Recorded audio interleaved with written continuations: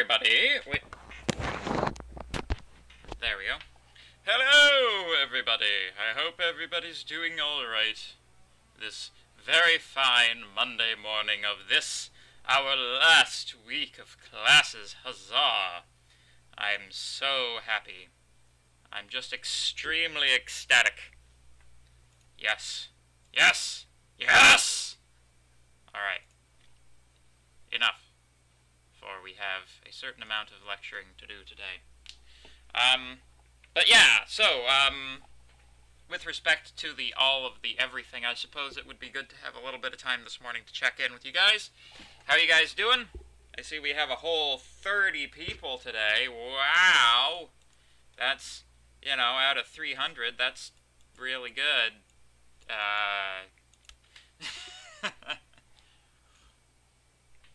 If you have any questions about the test, by test I mean the examination. The final exam is on Thursday this week. We're having a review session at 9:30 a.m. Wednesday. Yep. That's all that. Assignment 10.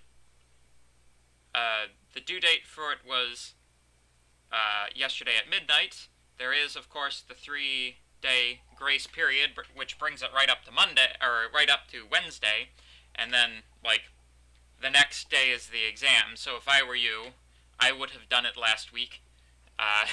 But I understand that's not always possible. So, thank you. So yeah, are there any questions about the exam? Are there any questions about the course? Are there any questions about anything? Oh! There's one thing I should talk to you about. There's been a development over the weekend with respect to the course evaluation percentage thing. So the course evaluation percentage, I promised you guys certain things if you guys hit a certain percentage response rate on that. So there's a reason that you can't view it on the big old list of course evaluation response rates. The reason for that is apparently, according to the collective bargaining agreement that's made between the university and CUPE, for some gosh darned reason, they don't show the courses with sessional professors. I don't know why. I don't know what's going on with that. I don't know why that would be a thing that would be requested by the union, because that seems to be a thing that's, you know, that the union would have had to specifically request. I'm not sure what the deal is, but apparently I just have to email the people to get the course evaluation response rates, and I have done that, and as soon as this person responds to my email, I will put up an announcement on Avenue updating you guys on what the response rate is, so that, you know, everybody's happy. The information is coming. So yeah, cool. So, will SQL be tested on the exam? It is certainly testable. Whether or not it is actually on the exam will be left to you to find out on the day of the exam, but it is definitely in the category of things which I may very well put a test question on the exam about. Will we have 2.5 hours or a whole day? I am glad that you have asked this question. So, according to the registrar, you have 2.5 hours to write the exam. According to me, it's the same as the test.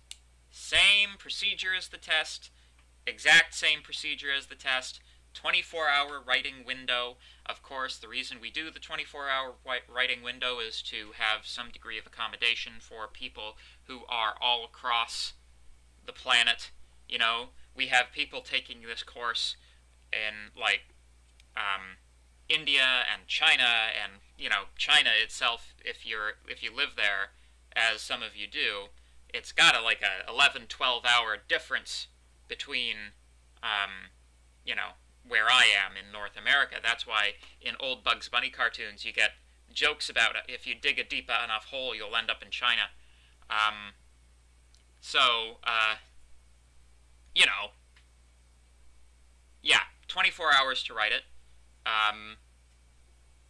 We're not going to be, like, we're not going to be doing any of the online proctoring. You know, I don't know, maybe some of your courses have started, you know, maybe some of your courses have been using online proctoring. Personally, I just think it's not a great solution, especially given the international nature of the people taking the course. Essentially what online proctoring is you have like a TA or something watching your video feed to make sure you're not checking your phone or something, which, you know, I don't know. It's a take-home test. It's a take-home exam. We'll think of it that way. So aids are allowed. So if you want to look something up in the Python documentation, you're free to do so. Just don't communicate with your other people writing the exam, please. That's something that we're going to be checking for after the fact. We're just like everything else, we're going to run things through our automated plagiarism detection software. So don't cheat. If you cheat, we'll catch you.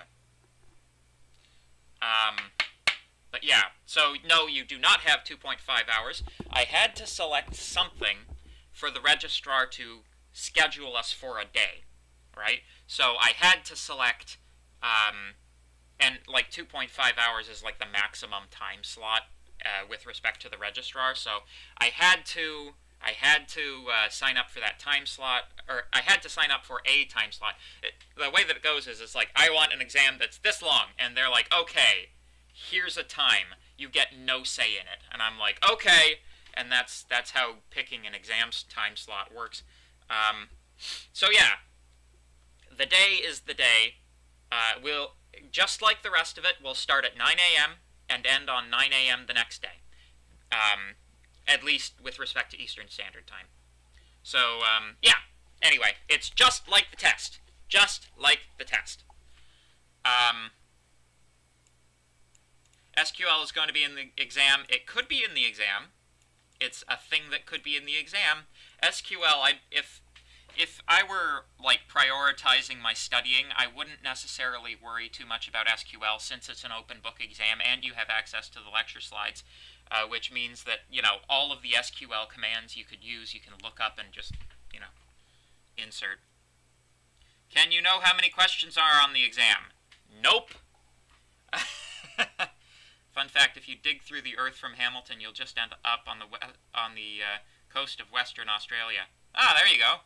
Western Australia. Yeah, I suppose because you have to take into account not only the east-west hemisphere thing, but also the north-south hemisphere thing. Do we still have full access to Piazza during the exam? So Piazza will be conducted under testing rules. So there are some restrictions on what you can do on Piazza. Number one, do not post any of your code to Piazza unless you do so in the form of a private message which is only viewable by me and the TAs. Okay? Any sharing of code via Piazza will be taken as an attempt at academic dishonesty, so don't do it. You're welcome to ask, you know, sort of clarification questions. So, Piazza, to me, the function of Piazza during the exam is, like, in an ordinary test scenario, your test writing would be supervised, right, by myself or the TAs or both. And if you had a question about the test, you needed clarification on something, you would put your hand up in the testing hall, and, you know, one of the TAs or me would come over to you and say, yes, what is your question? And you would whisper, I don't know what question 4 is asking. And then we would say, well, we can't tell you what the question means because interpreting the question is part of the test. However, we can read it to you again while waggling our eyebrows. So, to me, the best replacement for that type of thing is using the Piazza Forum to ask those types of clarification questions. Typically, you know, in a real testing environment, I know you guys are an interesting group because a lot of you have never written an exam in a university environment before. So, you know, it's going to be a bit of a shock next year, to be honest with you. But, so, with the, when a question is asked about clarifying something, and it's actually a point that needs clarification to the whole class, typically there would be an announcement or something in the testing hall. It's like, yes, on page 4 of the Mechanical Engineering 4-3x3 course, on page 7, question 4, it's meant to say false, not true, for selection 3. Something like that, you know. So I see Piazza as being a replacement for that. Yep. So, again, just keep in mind that this is testing circumstances, so please don't share your actual code or solutions. But, yeah, if you absolutely have to do so, do it in the form of a private message which is only viewable by me, or the TAs. I'm going to be personally attending to the Piazza Forum on the day of the exam.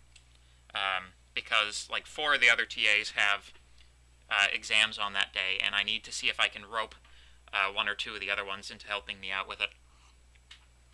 But yeah! There we go. Okay. If you were to suggest where should you prioritize studying, what topics should they be? So this is typically the type of thing that I talk about during the review session, but, you know, the review session is the day before the test, so, the day before the exam. So I guess I can give you guys some hints.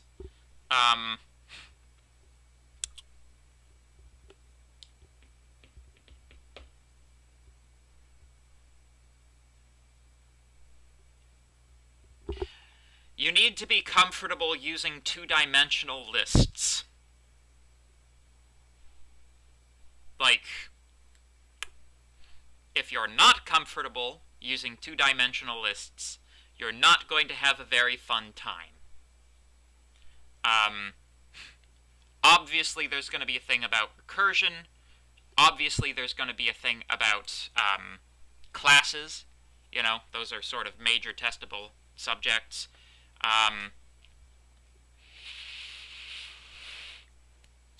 Would be good to know floating point. You know, how to use floating point correctly, how to get around the fact that floating point is a little terrible and sometimes gives bad results.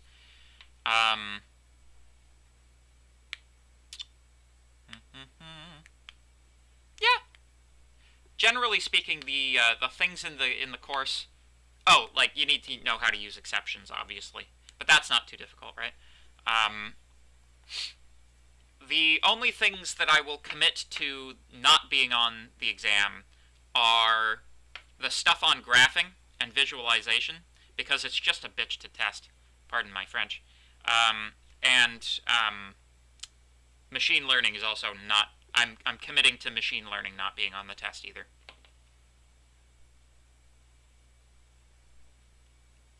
Will there be a bonus question? So I'm not sure if I'm going to do a bonus question or just, like, take the total just lower the denominator, like, by however many points ahead of time.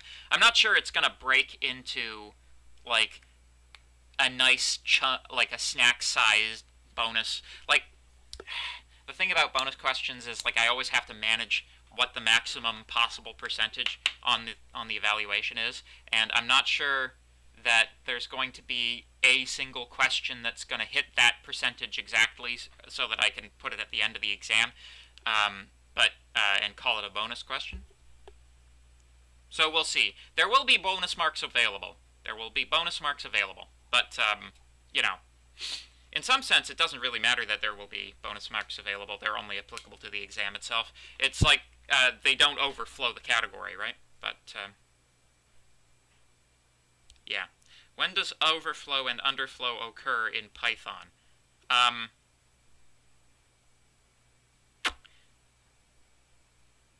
So, not much. So the thing about overflow and underflow, these are concepts related to integers. You have a certain number of bits that hold an integer, typically in a programming language, and when your integer is increased by, like, if your integer becomes larger through some, like an addition operation, if it becomes larger than the memory it has assigned to it can hold, you end up in a situation called overflow. So it's kind of, I'm going to explain it in terms of Pokemon glitches. So everybody knows the missing no glitch. There was another thing you could do surfing on that one side of Cinnabar Island. You could catch a Pokemon that was over level 100. If that Pokemon ever gained any experience points, it would reset to level 0, or level 1. But you could use rare candy on that Pokemon to increase its level to 255, at which point it would reset to 0. So at that point, the Pokemon's level would be 0 because you added 1 to the maximum stored number, which was 8 bits. So yeah, that's overflow. Does it occur in Python? Not really. Python has a lot of mechanisms that occur in the background to catch overflow before it happens and assign more space to your integers before you enter an overflow situation.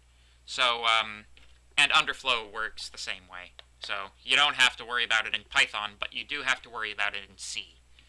I'm not telling you what it's out of. Har, har, har. What percentage of the course evaluations have been submitted so far? I don't know. I haven't checked my email this morning, to be honest with you, and probably by the end of today I'll know, and I'll post it as an announcement. Can I give an example of a two-dimensional list in Python? How about we save that for the review session? Oh, with regards to floating point numbers. I don't know. It's something you can Google, probably. Can I give an example of a two-dimensional list?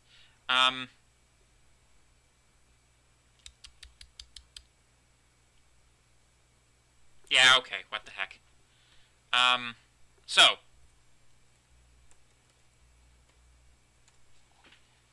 a list is, you know, 1, 2, 3, right? A two-dimensional list is a list of lists.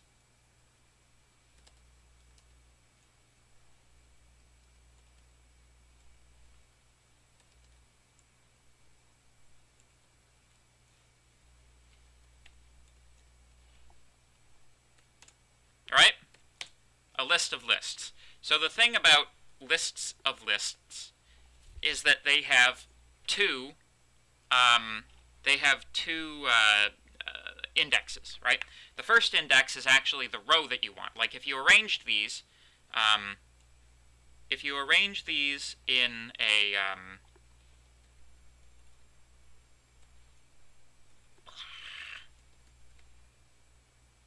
there. If you arrange these in a pattern like this, you can sort of put them like this, and you can see how this is a matrix, right? Just like from linear algebra. So the trick, however, is that the first index is the row that you want, and the second one is the column, essentially.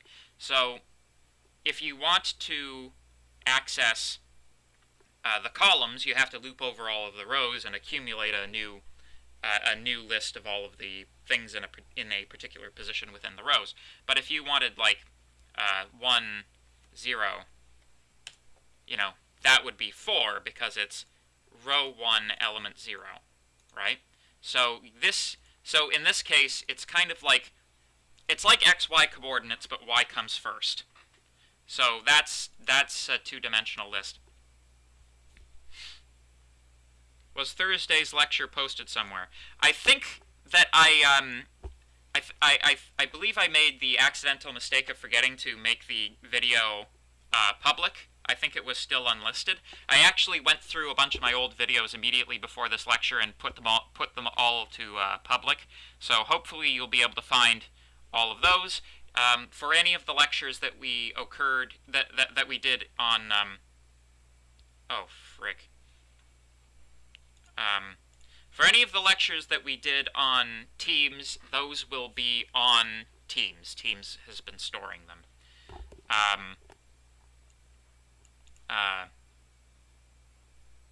Yes. So, there you go. Will there be any questions as hard as question 2 on test 3? I think the difficulty on question 2 may have been related to inadequately elaborated test cases and inadequately put together testing files and things of that nature, which had to be fixed in post. We are aiming for the difficulty of the exam related to inappropriate test cases to be 0.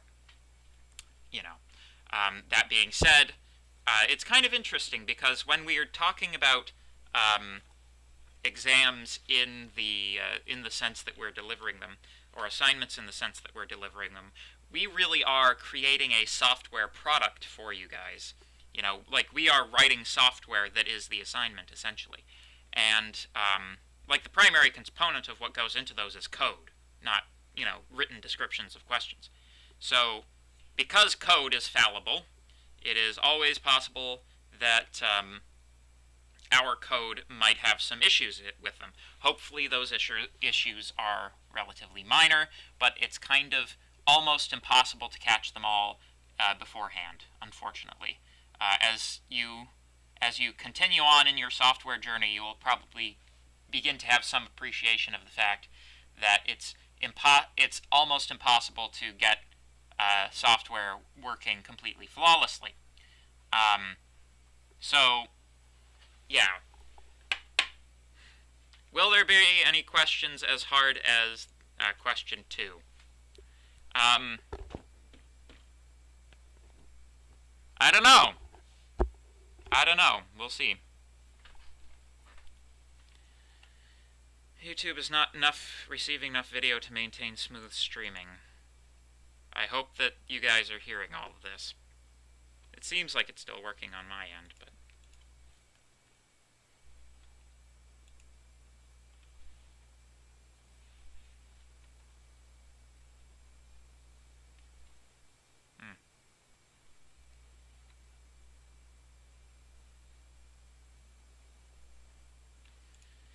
Okay.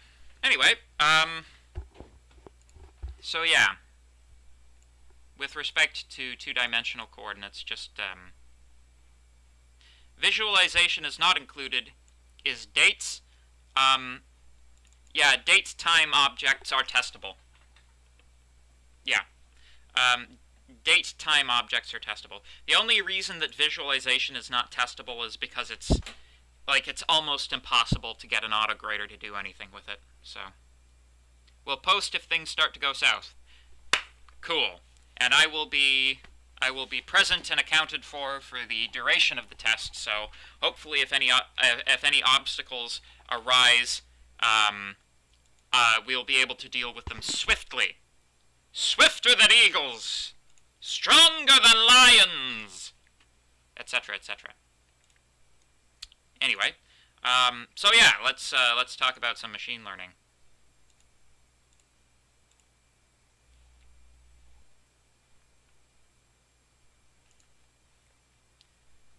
I will say one more thing about the exam. There is a question that I put together yesterday. Mostly. Still needs a little bit of work, but, you know, it's kind of mostly complete. And I think you guys will think it's cool. I think it's really cool. One of the TAs was like, wow, that's a cool question, and then immediately attributed it to one of the other TAs, rather than me.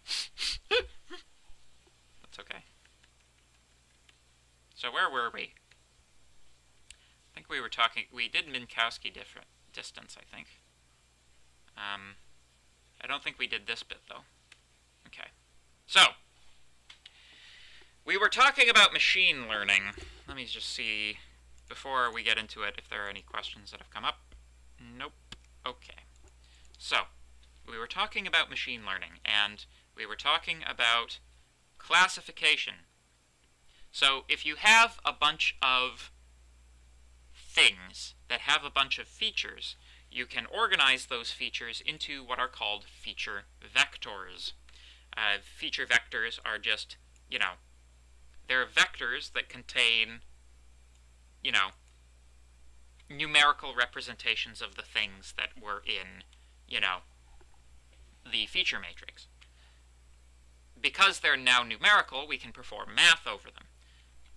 And one of the things that we need to be able to do, if we're going to perform things like clustering analysis or regression analysis, is we need to be able to determine the distance between 2 points in one of these feature vector spaces. So the thing about it, though, is that you're not necessarily looking for Euclidean distance. We're looking, in this case, for what's called taxicab distance.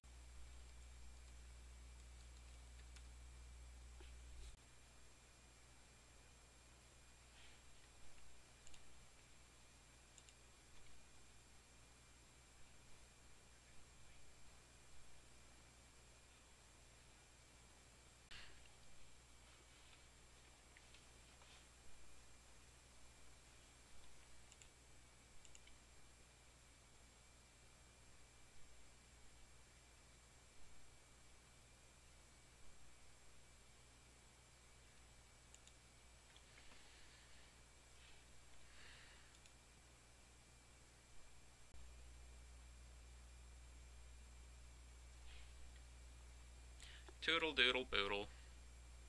Test. Test, test, test, test, test, test. Test, test. Test, test, test, test, test. Test. Test. Looks like we're okay. Hello? Hello? I'm going to wait until I can hear myself speaking.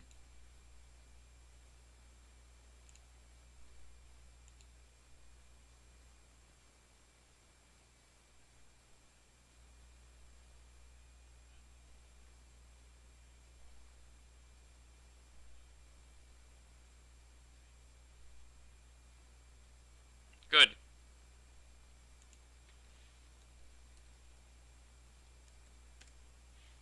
All right. Yeah. Okay. No longer dropping frames. This is good. All right. I think we're back.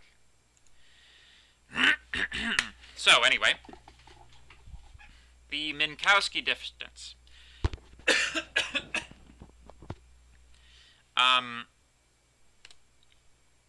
So, in general, these, the red, the blue, and the yellow lines here are all shortest paths from A to B using taxicab metric.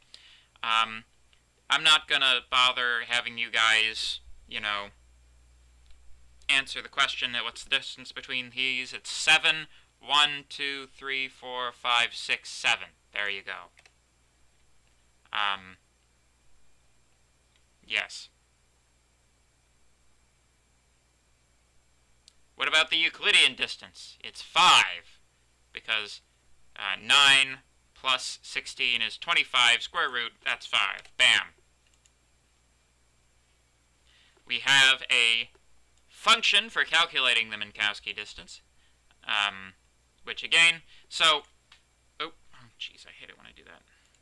I'm gonna kind of go through this and without doing the examples because, it's not going to be on the exam, and we can, it would be cool to get to the sentiment analysis stuff. So, With respect to our previous example of modeling the similarity of animals, trying to determine whether or not something is a reptile, the other thing that we can do is we can create a class for animals. This will be initialized with an animal name and a set of features. The name itself and the feature set are both saved as attributes of the class, and we can define the distance between this and another animal as being the Minkowski distance between the two feature vectors. So, if we define a bunch of animals as, instance objects of the animal class, pardon me for a second.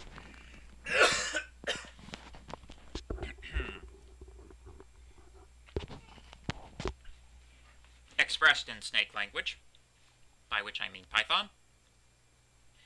We've got cobra, rattlesnake, boa, alligator, dart frog, salmon, python. Our animals is a list of these objects. They correspond to this data here. So you can see, for example, dart frog is true, false, 4, 1, 0, 1, 0, 4. I said in the previous lecture that because this numeric data is not normalized for its maximum value, the number of legs will be 4 times as potent as determining whether or not something is or is not a reptile as any other one feature. So my recommendation to you is if you are doing this type of machine learning in the future, you get to decide what the weighting of the categories is, right? But in order to decide the weighting of the categories, you need to first normalize all of the categories so that they all have the same weight. Yeah. Because remember, machine learning is just statistical analysis. So, if we want to generate a matrix, this is so tiny, but I'm going to see if I can blow it up for you guys. If we want to generate a matrix of the Minkowski distances between each of these different types of animals, you can see that cobras and rattlesnakes are the same thing. Dart frogs are significantly different from cobras, rattlesnakes, and boa constrictors, salmon, and pythons, but, not as dissimilar to alligators. Alligators are kind of the same. So you can calculate, generate all of the Minkowski distances. Boom, boom, boom. Doop-a-doop.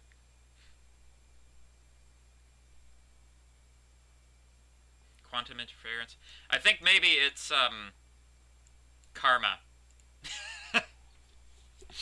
It's just bad karma. So let's talk about linear regression. Regression is a variety of sorry. Yeah, okay. I guess there. Sorry, guys. I just had like a strange truck pull into my driveway and then leave. I think they had the wrong address. Anyway. Are we still... Oh my gosh, no.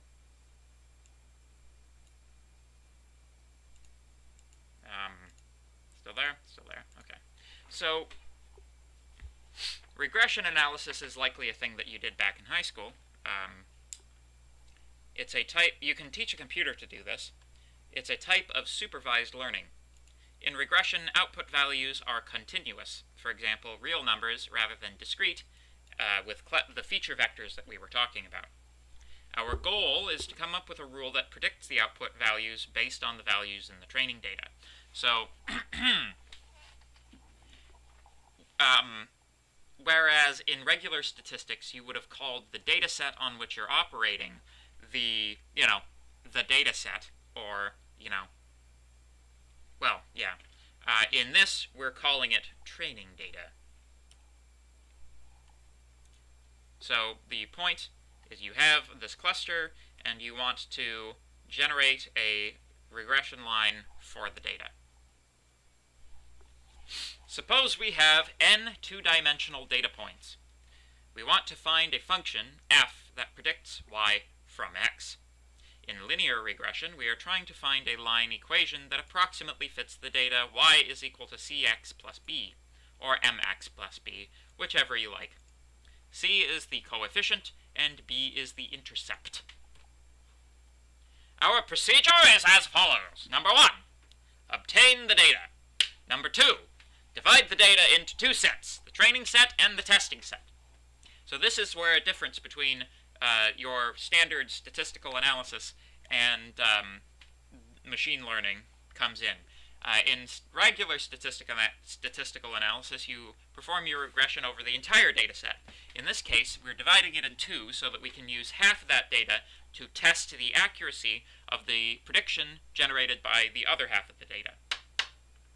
So, run linear regression on the training data to get the proposed coefficient and intercept. Use the proposed coefficient and intercept to predict the y value of the testing data from its x values. Measure how far the predicted y values are from the real y values in the testing data set. Measuring how far the predicted y values are from the real y values. So this is not something we've talked about. Generally speaking, the method used is mean squared error.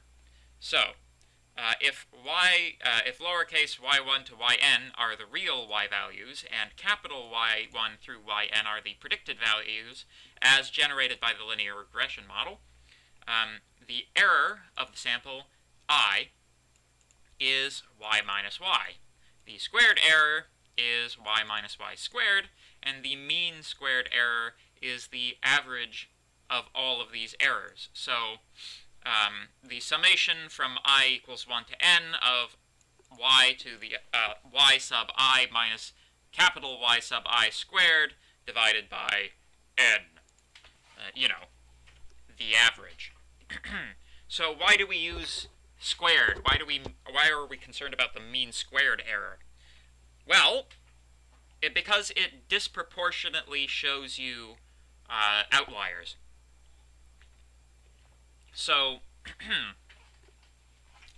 because we're squaring the error, the larger the error is, the mean squared error scales non-linearly with the actual raw error, right? So the further something is away, the more it contributes to the sort of measure of the badness of the fit, right? And again, because we're taking the average, one value that's super far away is not going to throw off the average too much. But if you have like a whole bunch of points that have really big errors, then that indicates that probably your model isn't a very good one. So, linear regression tries to find proposed coefficients and intercepts that minimize the mean squared error. This is called least squares estimation. The coefficient of determination, aka the R-squared score, is a measure of the goodness of fit of the regression model. R squared equals 1 implies a perfect fit, and R squared equals 0 implies no better fit than a horizontal line. We will use scikit-learn for linear regression and other machine learning in Python. You can have it if you have scikit-learn if you have an Anaconda distribution installed. It's also on JHub 2. That's not what we call JHub anymore. It's CS1MD3. To install on a local computer for use on idle/Jupyter, try one of the following, etc., etc. This is how to install it. Oh, I hate when I do that. So, linear regression procedure, not the linear progression procedure. Just to remind you guys, we're going to obtain the data, divide the data, regress on the training data, predict the testing data, and then measure how far away the predicted test data is from the actual test data. So, number one, obtaining the source. We need a list of x and y points. In this particular case, we're going to generate them randomly. So, generate sample data with, so it takes a certain coefficient in. So basically what's going into the generation of our random data is a linear model, right? So we're giving it a line, and we're saying, okay, generate random points around this line with a certain spread to them and a certain number of samples. And basically what we're seeing is how well our regression is going to be able to capture the original coefficient that was used to generate the testing data, or generate the data points, period. So there you go. We then divide the data into the training and testing things. So when you're dividing this data, you don't necessarily want to just take the first half and take the second half and just split it down the middle.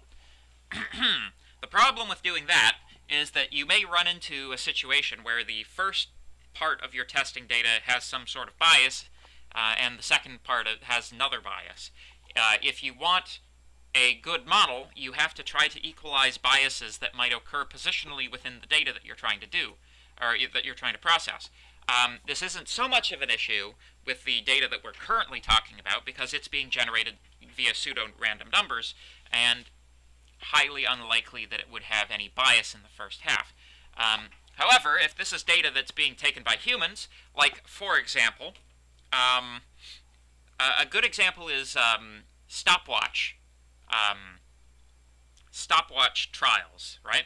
So for any human observer that's measuring anything with a stopwatch trial, the human being gets better at stopping the stopwatch when the phenomenon they're observing has terminated as they do that, right? They get better with practice. Even over the course of like 10 trials, by the 10th trial, you'll be much better at stopping the stopwatch than you were at the, on the first and second trial. So, you have two approaches to solving that problem. You can throw out the first few tests on the assumption that, you weren't quite into your rhythm with the stopwatch, which would probably be a decent approach. The other thing that you can do is you can just have that you can have that accounted for in the statistical model by just sort of randomizing the data.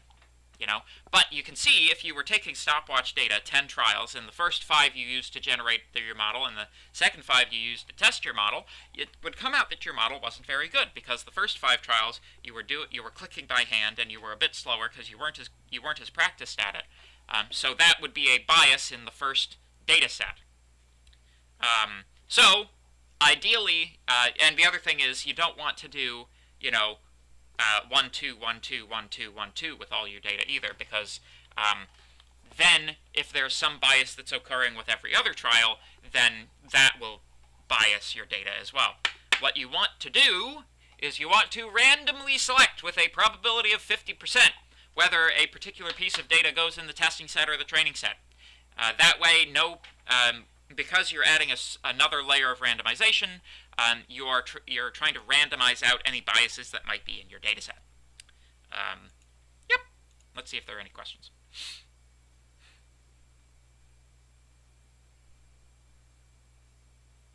I'm not sure. I'm actually not familiar with the least squares method in linear algebra, but it's, math does apply itself across different domains in math. So, the randomly generated data in Python is then split into training data and testing data. So we generate the sample data, and then we split the testing data, and we give it data train and data test. We then print those off. Huzzah! If we want to plot the training data, we can use the following. You can see this is an example of what you might generate. We can then use scikit-learn to perform the linear regression. So from sklearn import linear model, rigor is an object of the it's an object of the class linear regression. Linear model.linear regression. Xtrain is equal to fix 1D array xtrain. That's, again, I think that's from, is that from earlier? I'm not sure. Anyway. Regression.fit xtrain ytrain. Yeah. Oh, the function's on the next slide. Yeah, okay. There's the function. It's on the next slide. And then we can print our estimated coefficient and estimated intercept. Scikit-learn expects we are doing complicated data sets in high dimensions. Unfortunately, we have to do an extra step to convert back to a basic 2D regression using the following function. There you go. All right, so that's it's 10:20. That's it. If you have any questions, please let me know, and we shall have those questions answered. Otherwise, I'll let you guys get to your next class.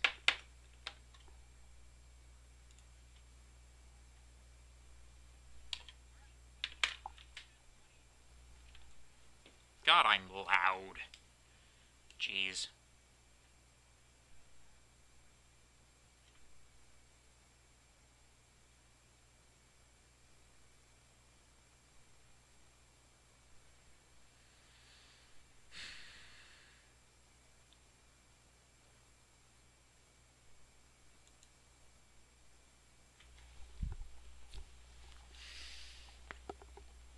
Ugh.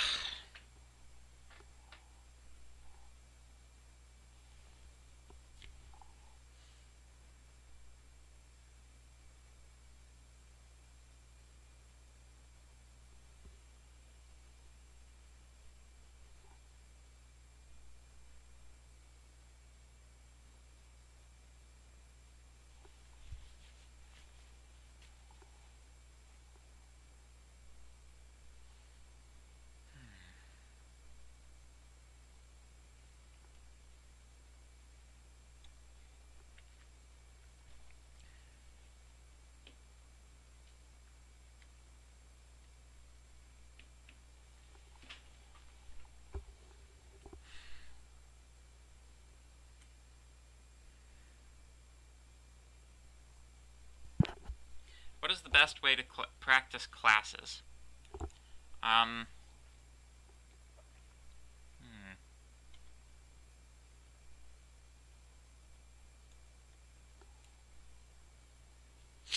Well, probably if you go to, like, Code Academy or something, there would be a lot of exercises on classes in Python. Google. Code Academy Python classes? I don't know if you have to pay for Code Academy, but if you're looking for some extra practice material on classes.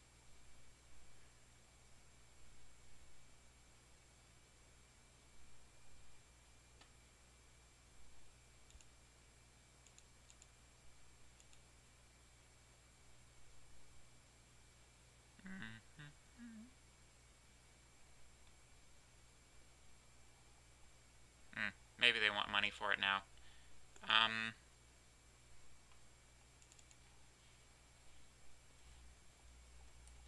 For kids?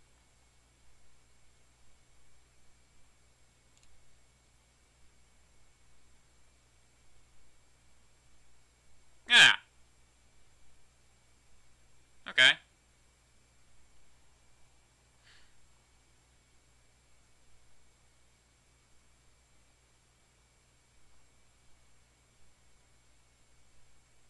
These might be some for you. w3resource.com/Python exercises/class exercises. Generally speaking, I find W3 resources to be okay. Not terrible. Will I have a graduate seminar or defense? Probably next semester. It's been one of those semesters, you know. Do I know any exceptional books on C or C++ that I would recommend? No. No, I don't.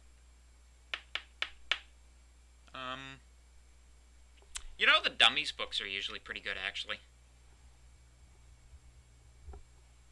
But, no, unfortunately, I don't. I can tell you the one that I use for the class. I don't think it's exceptional. I don't think I would, yeah, like, I don't know if I would recommend it to anybody who's, like, not taking a course in conjunction with the book. But this is the book that I've been using for 2MP3. See How to Program 8th edition, even though there is a 10th edition that exists.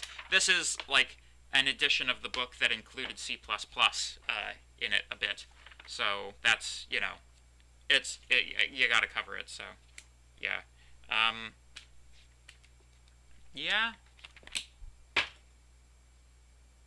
Gosh, that truck is back.